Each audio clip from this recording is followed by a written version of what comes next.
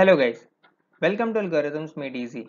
Today we will go through the day 29 problem from July LeetCoding challenge, best time to buy and sell stock with Cooldown. Please like the video, and if you are new, don't forget to subscribe to our channel so that you never miss any update.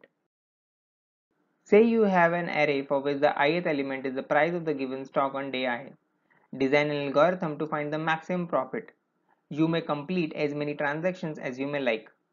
You may not engage in multiple transactions at the same time, and after you sell your stock, you cannot buy stock on the next day. That is cool down one day.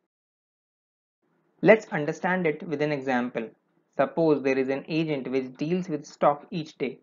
He can buy, sell, or rest on any of the particular day. Playing by the rules given in the question, the agent cannot engage in multiple transactions. The agent at any given day will be in one of the three states. He will be in the sold state when he has sold the shares and made profit. He will be in the held state when he bought the shares. And lastly, he will be in the reset state when he does nothing on that day, that is, no buying or selling. Focusing our attention on these three states, we need to find a way to move our agent from one state to another. Agent will move from held to sold state only when he sells the stock. He will move from sold to reset state by resting on that day. And now, if he is already in reset state, he can choose to stay in that state by resting. When he is in resting state, he can buy stock and move to held state. Lastly, he can keep the stock for that day by resting with them and thus not changing his held state. Sell and buy operation is nothing but the movement of stock in and out of the total profit. When he sells, the price is added to profit, and when he buys, the price is decreases from the profit. Let's see how each state value is derived from its previous states.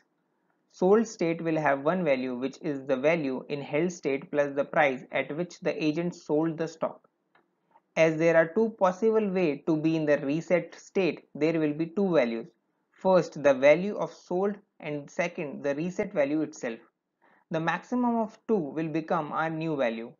Similarly, in held state, we have two states. Either value from reset state, which is reset minus price, and other the value of held itself. The maximum of 2 will become our new held state value. When we write this down, we get three equations. We see that the new values of sold state is addition of previous held state and the current price. The new held state is maximum of previous held state and previous reset state minus price. Lastly, the new reset state is maximum of previous reset and previous sold state. The tool used in this problem is called state machine.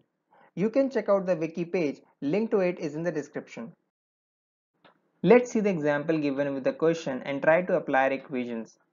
Initially, the sold and held state will be the most negative number possible because we neither have any stock nor we have sold any till this time. These values also render the path that start from these two states impossible. We have the reset initialized to 0 because at the very start of the days we would not have any money with us, and hence it would become the entry point in the state machine. Computing the next state by using the equations, the arrow depicts the movement from one state to another and follows what we have discussed earlier. We move from sold to reset state, from held to either the sold state or resting in the same state. And similarly in reset, we move to held or stay in the same state. Updating the states at each day, at the end we get the final values for each state. When we look for the path which gives us the maximum profit, it is the same which has been explained in the question as well.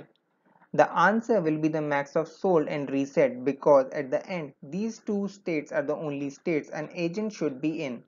The agent cannot hold any stock after the last day, so this becomes our answer. Moving on to the algorithm, it is similar to what all we have discussed till now. We will have three variables depicting three states with two initialized to minimum value and reset to 0. Now we loop on the array and for each value update the state.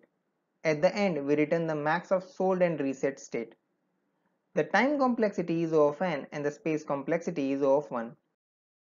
Here is the actual code snippet from the method. Also check out the link to the Java code in the description below. Thanks for watching the video. Please like, share and subscribe to the channel.